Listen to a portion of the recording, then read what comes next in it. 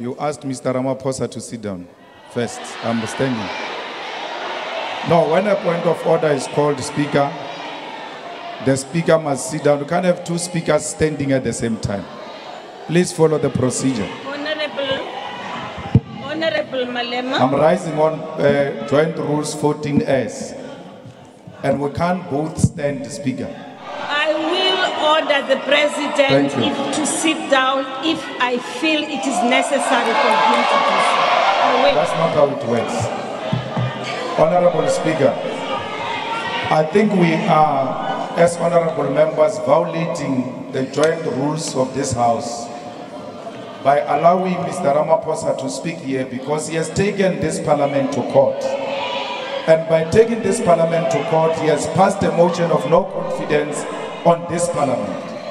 And he can't have his cake and still eat it because until the court has resolved on the dispute between us as Parliament and him, he's got no leg to stand before us as a legitimate body to address us. And therefore, I ask that the Speaker should actually declare this meeting closed because he had no right even to convene us to come here. How can he convene the people that he has taken to court? And in that court, Speaker, you are the first respondent. Effectively, he has taken you to court.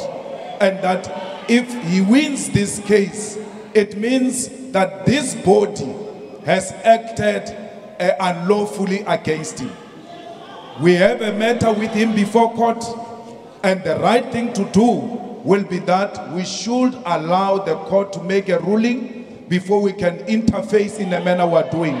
Because the President has declared a motion of no confidence against his own Parliament, something that has never happened. Thank you. President Mbeki can confirm that since 1994, we have seen this mess with what is before us now. Thank you very much. Thank you very much, Honorable Malema.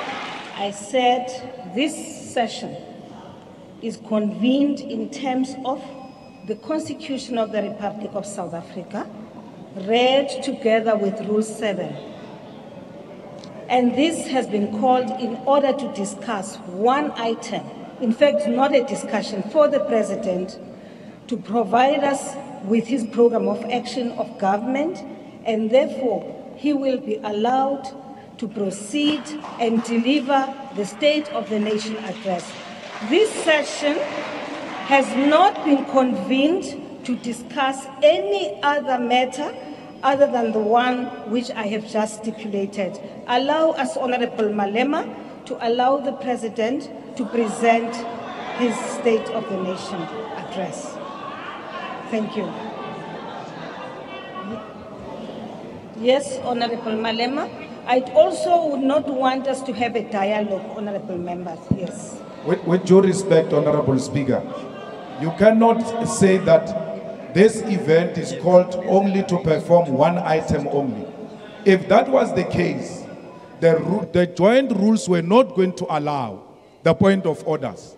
Though the founders of this Parliament knew that there might be a necessity, even when we are convened in this manner, for members of Parliament to raise issues that are damaging the image of this institution. And I've raised that matter, and I would like you to consider it and not just dismiss it on the basis that we are here to listen to one item only. The rules were not going to provide for point of orders if we are only subjected to listen to one item. And therefore, I think the Speaker is out of order in that regard. Thank you very much, Honorable Malema. Honorable Malema and honorable members, there is nothing, absolutely nothing, stopping the President from addressing the House. In terms of Section 34, everyone, any one of us here has a right to access the courts of the Republic of South Africa. I now, please, honorable members, invite the President to deliver the state of, it is in our interest for us to listen to the State of the Nation address, honorable members.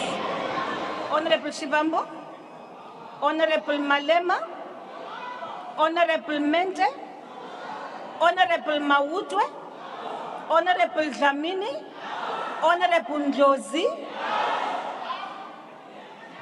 I don't need to be assisted to chair, please. Diekeni, let me deal with my mess right now. It's mine. Leave me to deal with it. Honorables, the ones I've just called now, you can leave the house. Now.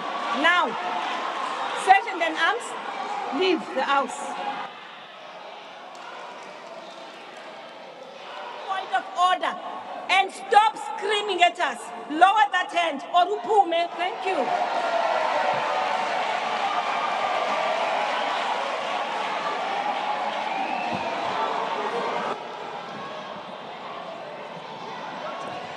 I now suspend the proceedings.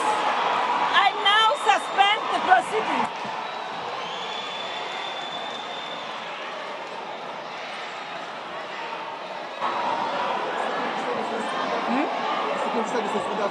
Security services, you may intervene. Security services of the Republic of South Africa, you now come into the chamber and remove the members. The business is suspended for the next 10 minutes.